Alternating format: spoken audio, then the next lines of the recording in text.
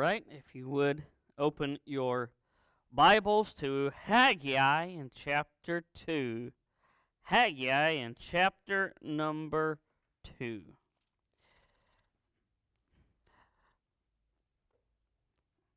That's the Old Testament, Gabby. If you go to the last book of Old Testament and go 2 books back, you'll find it. She's ignoring me, like most teenagers do. But Haggai in chapter 2, once you find your place there, I invite you to stand in honor of reading God's Word. Haggai chapter 2. We're going to begin in verse 20. This will conclude our study in Haggai.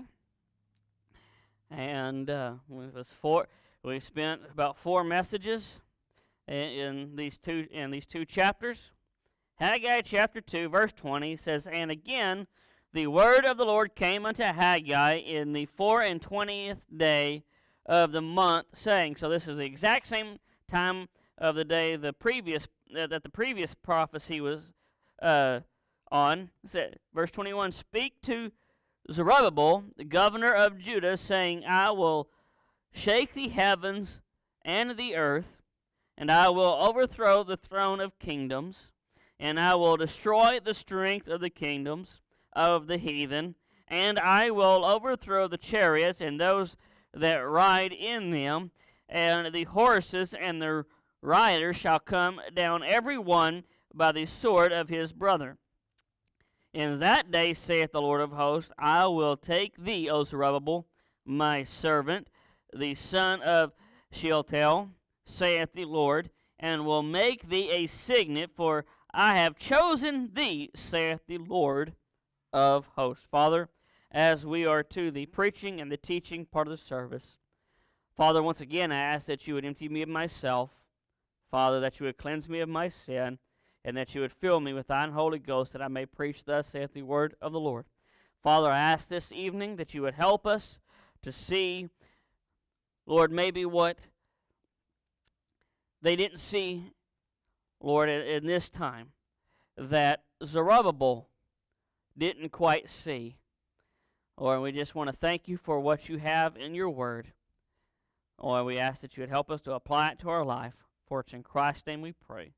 Amen. Thank you. You may be seated. Ask God to bless the reading of his word.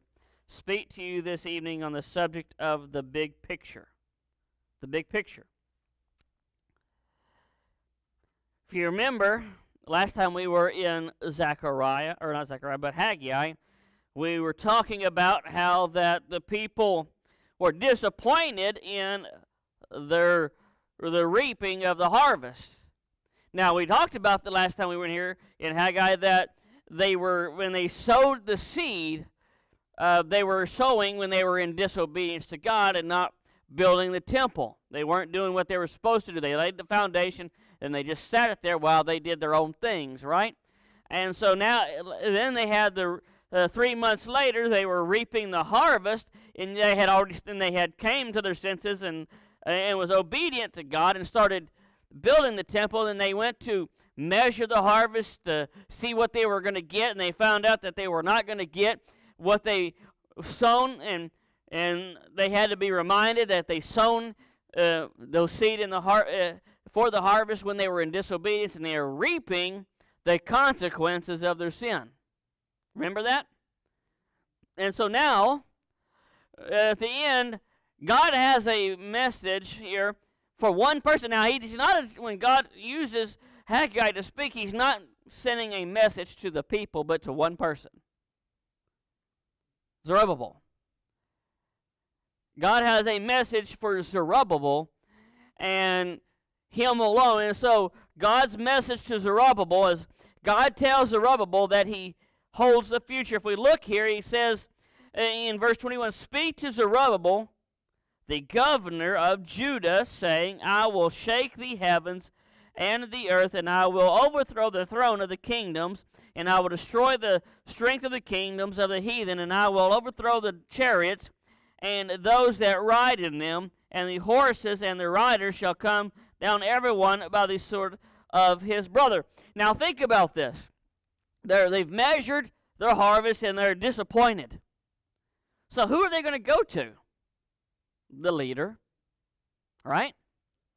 When things aren't working out maybe the way you think, you're going to go to the leader, and you're going to say, well, what's the deal? And so Zerubbabel, he's been put in charge to help lead the people, right? And so you can imagine maybe his disappointment too. Maybe he's a little disappointed in what's going on, and so God is sending a message to him through the prophet Haggai, saying, and if you look at this, with the message, what Haggai says is, God is telling Zerubbabel, I still hold the future, son. You may be disappointed right now, but I'm still in charge. Notice the I wills that God here sets out. If you look at each one of them, we're going to see what God has planned for the future. Now, if just casually reading, you're going to say, okay, well, what does that mean? But we have a future here that God is speaking of, and we see it says here that at the end of verse 21, it was, I will shake the heavens and the earth. I will overthrow the throne of kingdoms, and I will destroy the strength of the kingdoms of the heathen, and I will overthrow the chariots. And we see all these I wills. I will shake the heavens. I will overthrow the throne of the kingdoms. See, we see here that God is saying, listen, in the future, even though right now that Israel's in their land, do you still think that they get to control everything? No, who's controlling them right here? The Medes and the Persians, right? And after that, Greeks, and then Romans. Listen, even now to this date, even though they were made a state in the an official state in the 40s, right? They could go to their land. Do they still get to do what they want, how they want? No, they're still controlled by international law. People of the UN, God-forsaken place, needs to be gone, but that's neither here nor there. It tells them what they can and can't do, how they must obey that law, and they can't do that. So God is telling Zerubbabel in the future, listen, no one is going to be able to handle you militarily. He says, I'm going to cast down the kingdoms. He's talking about there's not going to be any politics involved in the future. And he says, I'm also going to take down the chariots, right, and those who rode on. He said, there's not going to be a military power that's going to be able to overthrow you. Now, if you're thinking, now your mind should have skipped on ahead to what? Millennial kingdom, right? And so Zerubbabel can't see this. He's got this message from Haggai to Zerubbabel, and think about, well, what do you mean that this is what's going to happen? Well, God is talking future tense, right? And so the work that God is doing is a work that only God himself can do and not Zerubbabel can do. Because, listen, they've just returned back to their land, and there's no way Israel can do that. And so God is telling him, this is a work that I'm going to do. If you go to Zechariah chapter 4, verse 6, he says, not by power, not by might, but by my what? Spirit, saith the Lord. So God is telling Zerubbabel by prophet Haggai, listen, I'm doing this work. This is nothing that you can do or no man can do, but that he is going to do. And so, and one day there will not be any political power or to determine what Israel and they cannot do. So one day Jesus will come onto this earth and he will overthrow those kingdoms, right? And politics and military. One day he's going to come to this earth, isn't he? People they say, well, you've been saying that for a long time. Well, listen, he's going to, just because it's been said for a long time doesn't cease for it to be true. Let's go to Daniel real quick. Turn to Daniel chapter 2.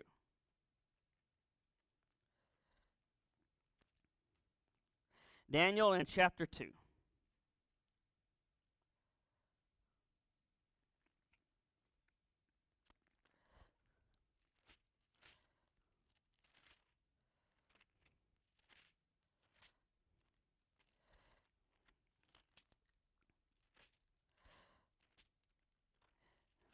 Give me a moment. Daniel chapter 2. Look at verse 34. We're going to see what's going on. Remember Nebuchadnezzar and the dream he had? Right? Daniel chapter 2, verse 34. Where we talk about it. It says here that thou sawest, Daniel chapter 2.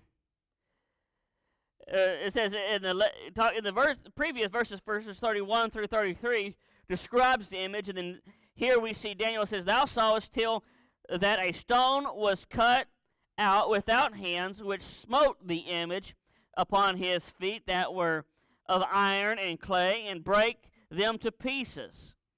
Verse 35, then was the iron, the clay, the brass, the silver, and the gold broken to pieces together, and became like the chaff of the summer threshing floors, and the wind carried them away, that no place was found for them, and the stone that smote the image became a great mountain and filled the whole earth.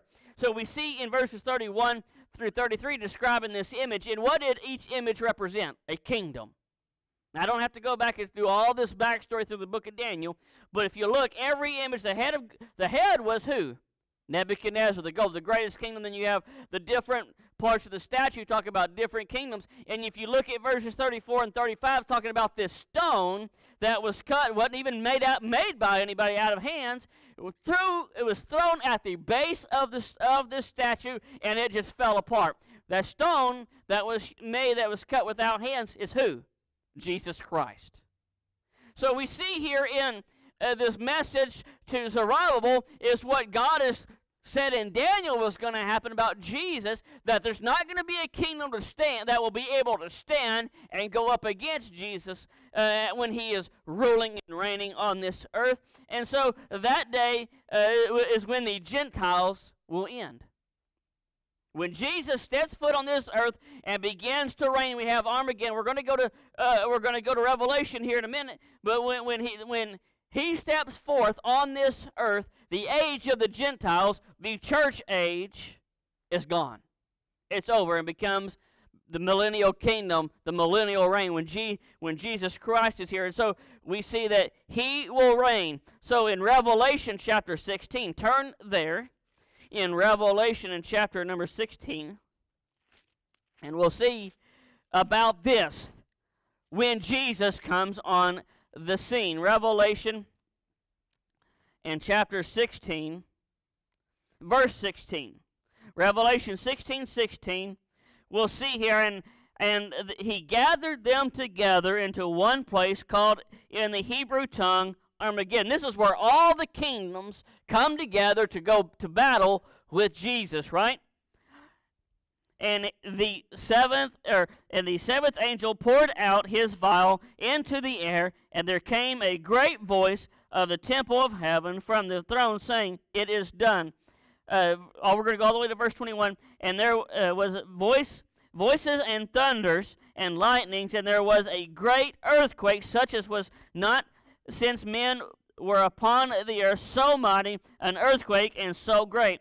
And the great city was divided into three parts, and the cities of the nations fell, and great Babylon came in remembrance there before God to give unto her the cup of the wine and of the fierceness of his wrath. And every island fled away, and the mountains were not found.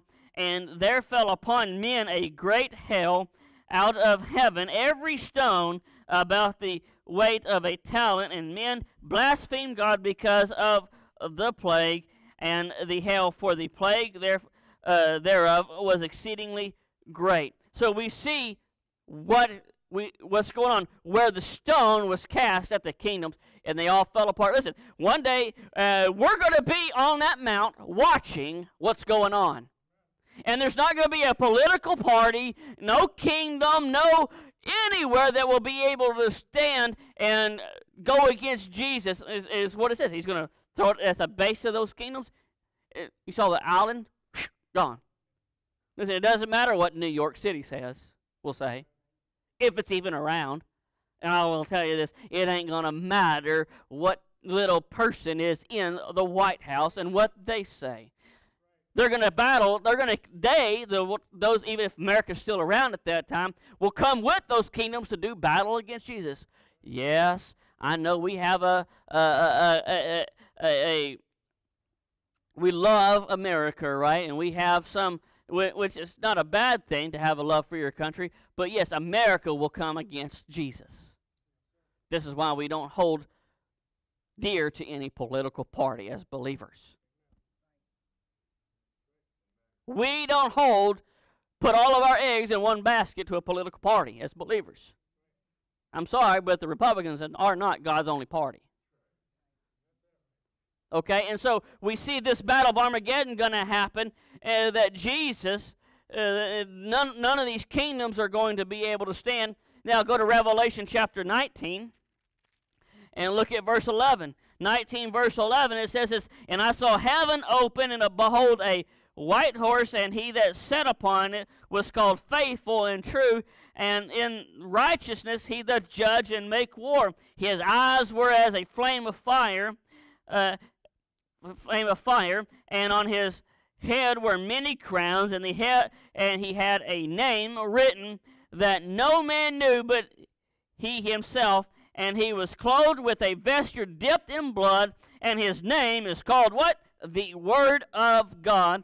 And the armies which were in heaven followed him upon white horses, clothed in fine linen, white and clean, and out of his mouth goeth a sharp sword, and that with it he should with a rod smite the nations, and he shall roll them with a rod of iron, and he treadeth the winepress of the fierceness and wrath of Almighty God, and he hath on his vesture and on his thigh a name written, King of Kings and Lord of Lords." So we see this is the message that God through Haggai is telling Zerubbabel. Listen, one day Jesus, no other Gentile will rule you, but a Jew will rule the earth.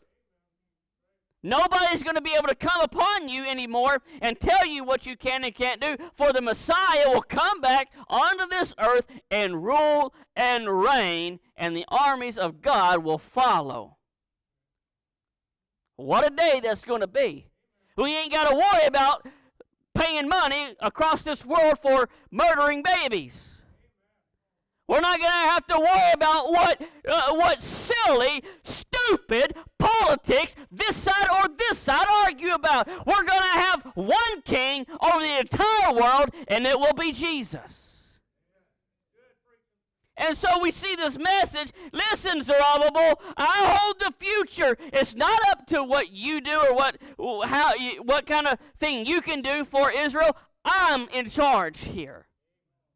He says, not only am I in charge of the future, but listen, I've got a message for just you yourself. Look at how God, his encouragement to Zerubbabel. We're going to go back to Haggai. We see God's encouragement to Zerubbabel. Verse 23, it says, "And in that day, saith the Lord of hosts, I will take thee, O Zerubbabel, he addressed him first as what? Governor. Now what? Servant. He goes, you know what, Zerubbabel, verse 23? "Servant, the son of Shealtiel, saith the Lord, and will make thee a signet. For I have" what? "Chosen thee." God is making Zerubbabel a signet. Do you know what a signet is?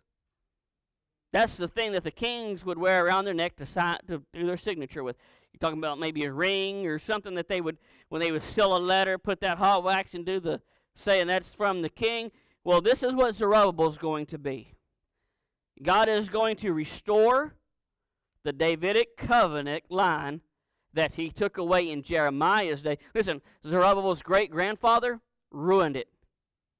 God took that away from his great-grandfather. We're going to see the name in Jeremiah's day. And Zerubbabel, God says, what I'm going to do, I'm going to put you back in line. Because if we go to Matthew chapter 1, look at Matthew chapter 1.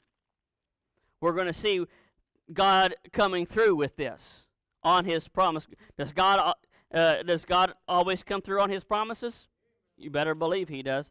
So Matthew chapter 1, verse 12, we'll see here. It says, and after, it says they were, Matthew chapter 1, verse 12, and after they were brought to Babylon, Jeconias, that's the one who God took out. You go back to Jeremiah, you'll see that God said, you've been disobedient, and took him out of the line and said he's not going to be on the throne anymore. But Babylon, Jeconias begot Shealtiel, and Shealtiel begot who's that? Zerubbabel. God restored the Davidic line with Zerubbabel because of his what? Why did God tell Zerubbabel, I'm going to make you a signet, I'm going to put you back in the Davidic line? Great-grandpa to who? Jesus. Or great-great-grandpa to Jesus. Why did God do that? I'll give you one hint. It's with one word that begins with the letter O. Obedience. Obedience. Why did God? What did he say? What did Zerubbabel do when Haggai gave him the message? He was obedient. Well, what can obedience do for you?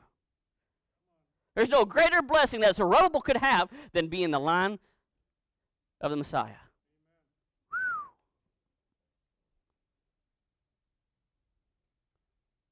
His great-grandpa got out of the line because of his disobedience. And because of Zerubbabel's obedience, he's back in the line of the Davidic kingdom, for the Davidic line for the Messiah.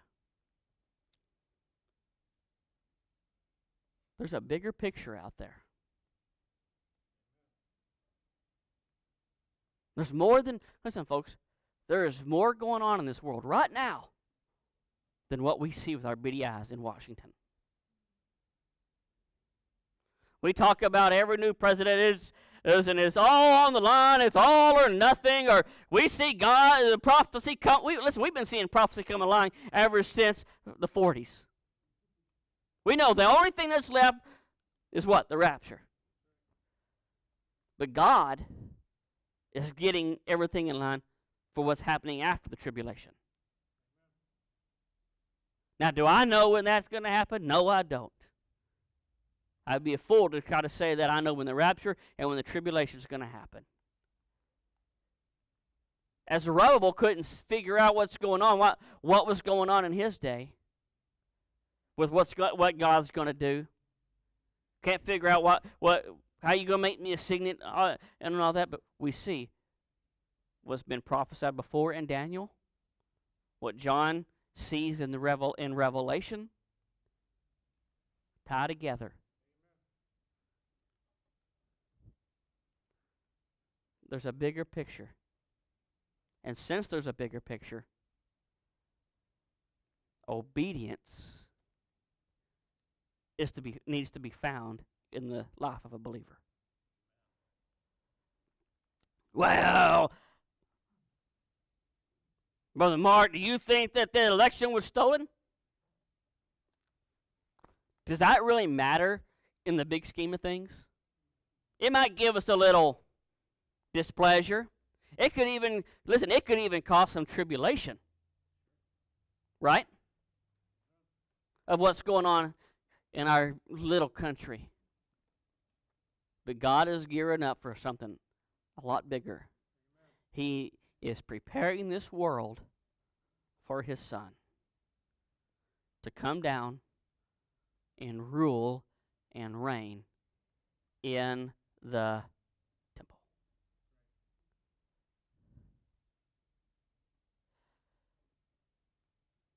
Sitting there studying this and reading this and studying this, I'm like, there's always more than what casual reading can give you. And so, obedience, because of Zerubbabel's obedience, what a blessing he gets. We can't just look at what's going on in front of us, but we've got to look at the bigger picture. What we're doing now,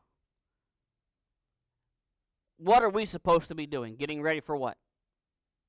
The rapture, right? Becoming Superman and Superwoman and flying out of here, right? We're getting ready for the rapture. And making things ready for Jesus to come after the tribulation to rule and to reign.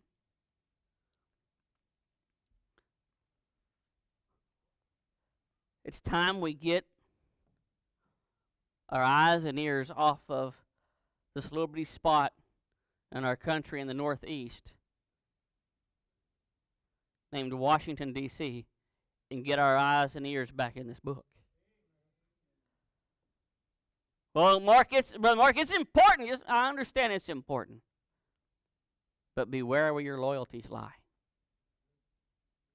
Does your loyalty lie with this country, or does it lie with your Savior? You can do both as long as Jesus. You can have some loyalty to your America, can't you? Brother Roy is like, yeah, I served this country. I love, Brother Roy bled for this country. Loves this country. We can love our country. We can be loyal to our country as long as America, our loyalty to America does not outweigh our loyalty to our Savior.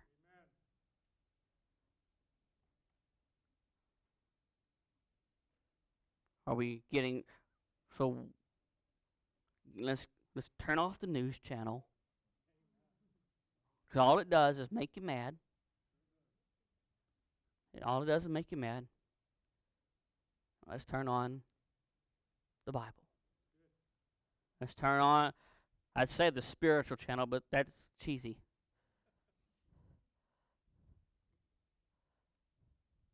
TBN's not the spiritual channel. Let's turn on God. Just be aware of what's going on. But let's look at the bigger picture. So what's going on in Washington should motivate you and I. Should motivate you and I to share the gospel even more.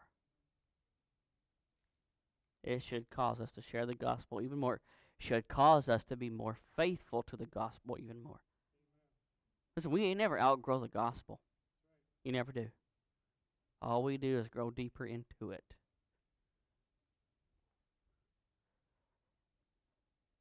So are you looking at the bigger picture, or are you looking at the small picture, whatever size you have on your wall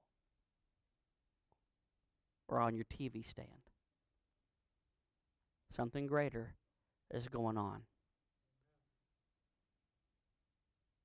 And so where does your loyalty lie? Where does it lie? Father, as we conclude this evening, Lord, as we see, Lord, as you show Zerubbabel, there's a bigger picture, Lord, in his life and what you're doing with Israel, Lord, there's a bigger picture in our life in what you're doing in our little country. Father, we are looking forward to the day where Jesus rules and reigns,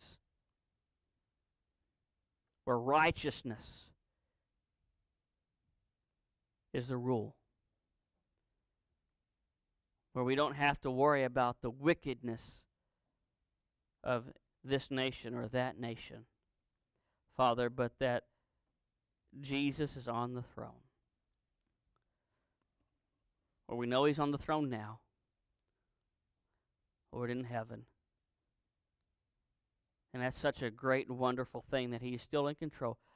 Lord, but that day when he reigns here on earth, what a day that will be. Lord, I pray that we, as a Gospel Baptist Church, we would look at the bigger picture. Lord, that our loyalty is not with just a country, Lord, but with the Savior. Lord, if there's someone here this evening, or maybe they have misplaced their loyalties, maybe they have misplaced their priorities, or that they would see there's something greater going on. Lord, and they would settle it in their heart. They would get back on board, and they would pay attention to what you're doing and get involved in what you're doing. Lord, you put us here on this earth to seek and to save, to reach those that are lost so that you can save. That's what Jesus said. I come to seek and to save that which is lost. Lord, help us as a church to seek those out that are lost and to point them back to Jesus.